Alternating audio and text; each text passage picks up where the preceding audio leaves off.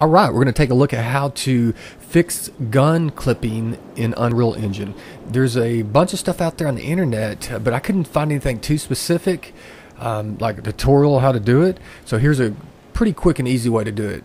So here's what happens. Here's the gun clipping. You go up to the wall. Oh, it goes right in. It's terrible. Your body won't go through it, but the gun does, and which is the worst. Let's see here. See, now on here, all the guns do it. Terrible. Goes right through the wall. So very unrealistic. You just can't have that. So let's take a look at some of the ways to fix that. So if we go back to our event graph, if you'll see on the character, if default character class, it has the collision, and this is the main collision, and so this is what actually everything works off of. So you can put collision boxes in here, like you see this collision box, and there's also collision on the gun here. You see these right here. You can put those on there and they will work for collision. Like if you hit a dynamic box or something with physics, it'll knock it over.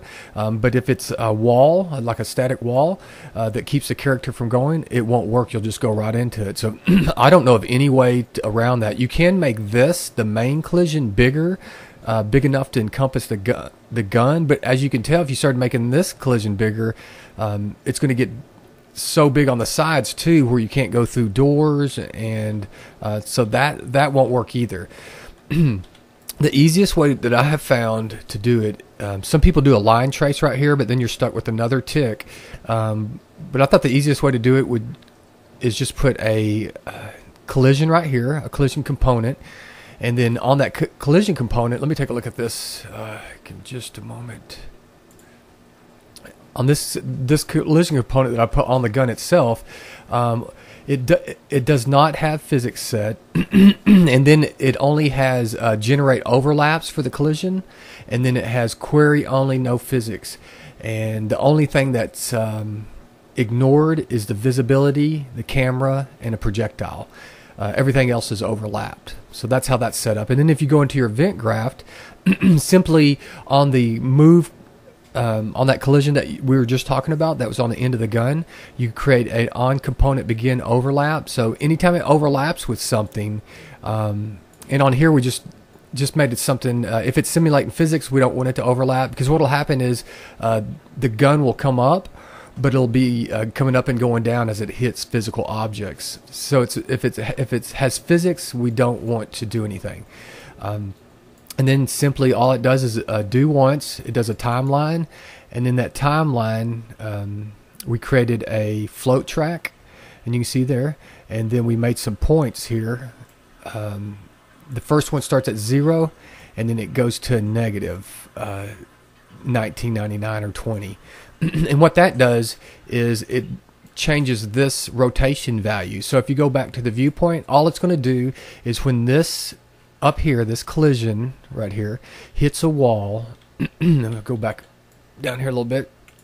All it's going to do is move the X value, or rotate the arms up. See that? That's all it's going to do. It's going up through the timeline over 0.2 seconds. So in 0.2 seconds, it'll move it up like this, and then once the overlap is done, it'll move back down just like that. That's all it does. Very simple. And that's used with the timeline. So that's the 0.2 seconds. As you can see right here, we just created a float parameter, and then you can see the timeline right here. If you click on the last one, you'll see time is 0.2 seconds. It's going to go minus, which is very easy to do. So this over 0.2 seconds is going to count this down. It's going to roll back to X20, 20 degrees, and then that's it. So then when you let off, it says on component end overlap. You'll see what happens. It just reverses it. So it goes, so if it's up in the air, then it just brings it back down over the 0.2 seconds and breaks the transform. We did have, I did need to create a gun location variable. So as soon as this begins, it locks that in so it knows where the gun is. And then you could pull that information in order to set this up. Then what you do is just set relative transform, and then it's going to be on that that mesh the hands, which is the MP2.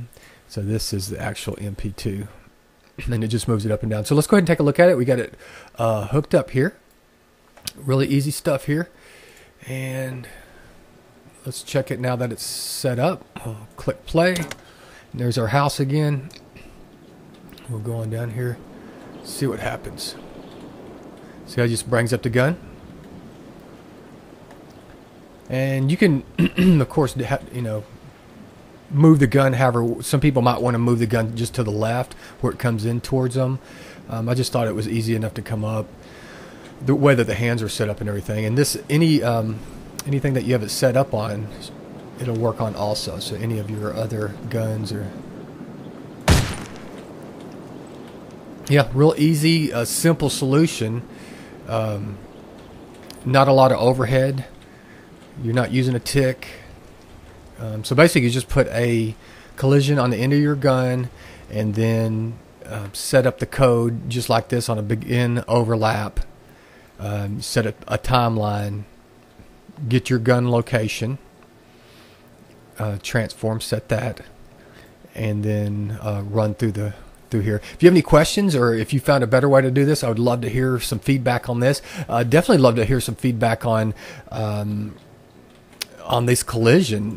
This is the main collision for the character component, and it looks like that's the only one that works. You can't get any other collision to work, because you would think that you would just put a collision on your gun, and then when you hit a wall, it would just stop, just like when it hits this collision up here.